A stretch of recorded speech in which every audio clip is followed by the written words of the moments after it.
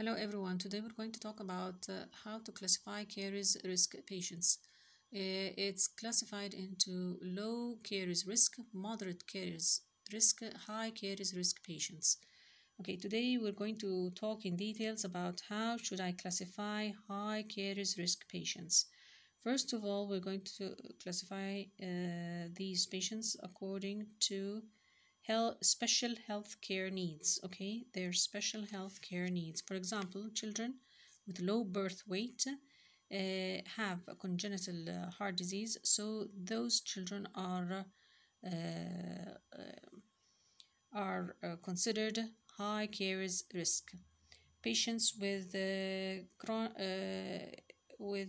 chronic diseases, okay, like diabetes, are also considered high caries risk.